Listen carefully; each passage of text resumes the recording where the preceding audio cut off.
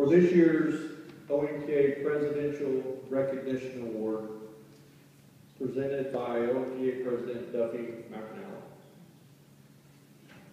On April 22nd, 2013, James Posto made a sudden and unexpected exit from this world.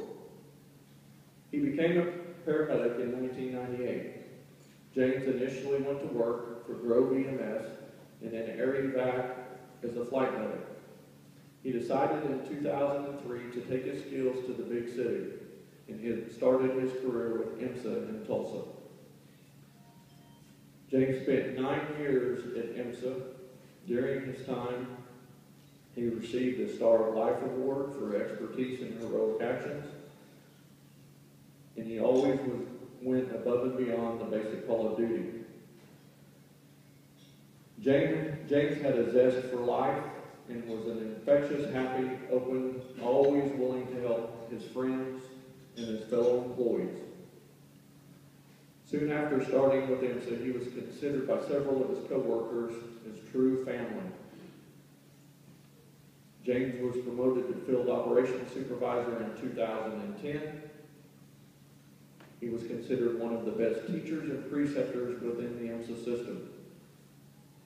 He was regarded by students as not only knowledgeable, but approachable, confident, and inspiring. He spoke very highly of his partners and had a long request of medics that wanted to work with him instead of the person they were stuck with.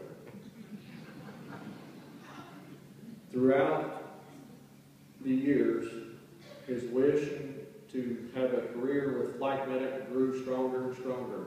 In late 2012, he applied and went to work for Metaflight of Oklahoma.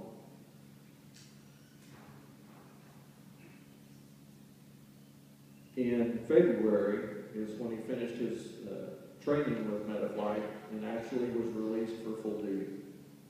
At the time of his death, he had just completed his internship with the Tulsa Life Flight base of Air Methods.